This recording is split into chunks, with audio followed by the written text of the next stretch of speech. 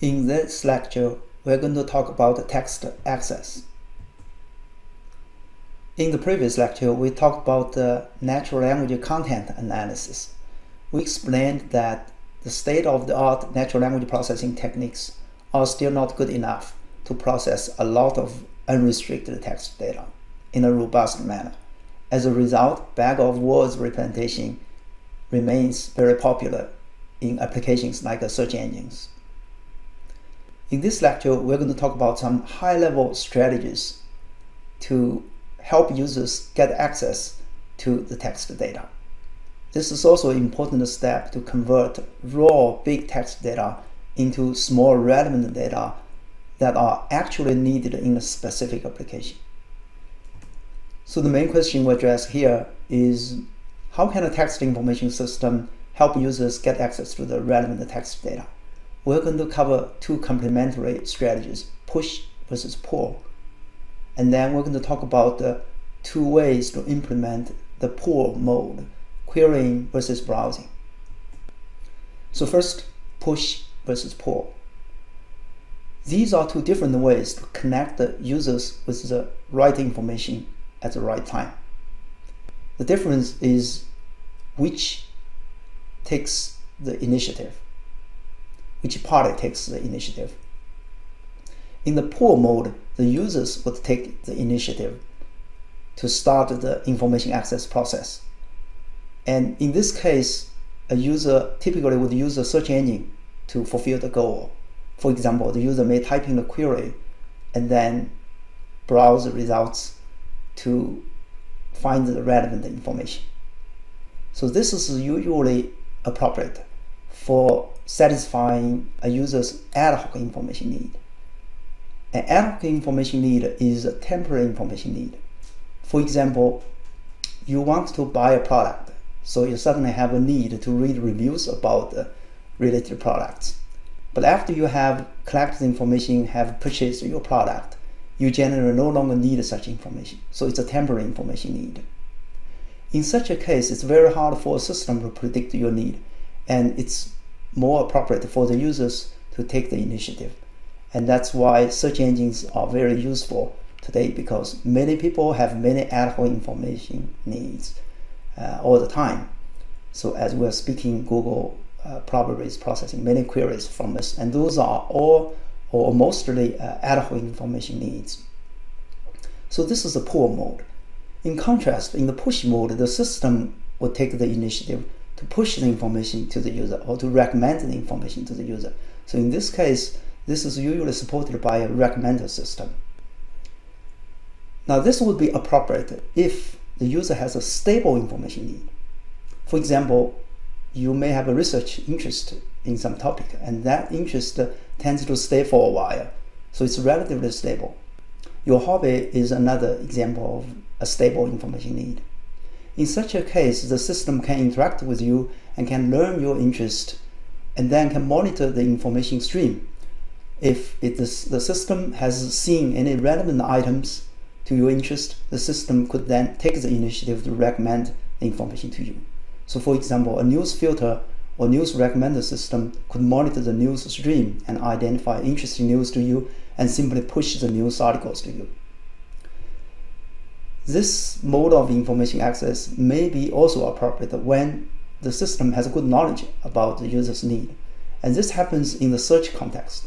So for example, when you search for information on the web, a search engine might infer you might be also interested in some related information, and they would recommend the information to you. So that should remind you, for example, advertisement placed on the search page. So this is about the two high-level strategies or two modes of text access. Now let's look at the pull mode in more detail. In the pull mode, we can further distinguish two ways to help users, querying versus browsing. In querying, a user would just enter a query, typically a keyword query, and the search engine system would return relevant documents to users.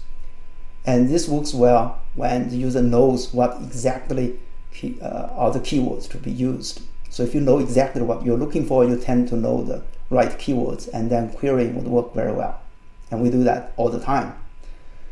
But we also know that sometimes it doesn't work so well when you don't know the right keywords to use in the query, or you want to browse information in some topic area. In this case, browsing would be more useful. So in this case, in the case of browsing, the users would simply navigate into the relevant information by following the paths supported by the structures on documents. So the system would maintain some kind of structures, and then the user could follow these structures to navigate. So this strategy works well when the user wants to explore the information space, or the user doesn't know what are the keywords to use in the query, or simply because the user finds it inconvenient to type in a query. So even if a user knows what query to type in, if the user is using a cell phone to search for information, then it's still hard to enter the query. In such a case, again, browsing tends to be more convenient. The relationship between browsing and the querying is best understood by making an analogy to sightseeing. Imagine if you are touring a city. Now, if you know the exact address of attraction, then taking a taxi there is perhaps the fastest way. You can go directly to the site. But if you don't know the exact address, you may need to walk around, or you can take a taxi to a nearby place and then walk around. It turns out that we do exactly the same in the information space. If you know exactly what you're looking for, then you can use the right keywords in your query to find the information directly. That's usually the fastest way to find the information. But what if you don't know the exact keywords to use? Well, your query probably won't work so well, and you will land on some related pages. And then you need to also walk around in the information space, meaning by following the links or by browsing, you can then finally get into the relevant page. If you want to learn about the topic again, you will likely do a lot of browsing. So just like you are looking around in some area and you want to see some interesting attractions in related in the same region.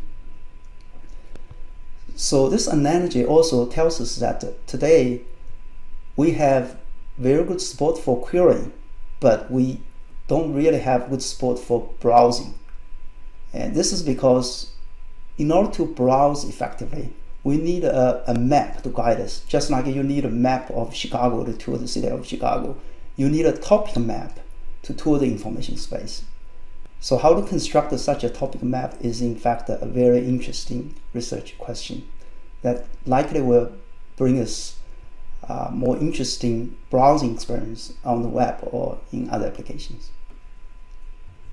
So to summarize this lecture, we've talked about the two high-level strategies for text access, push and pull. Push tends to be supported by a recommender system, and pull tends to be supported by a search engine. Of course, in a sophisticated, intelligent information system, we should combine the two. In the pull mode, we can further distinguish querying and browsing. Again, we generally want to combine the two ways to help users so that you can support both querying and browsing. If you want to know more about the relationship between pull and push, you can read this article. This gives excellent discussion of the relationship between information filtering and information retrieval. Here, information filtering is similar to information recommendation or the push mode of information access.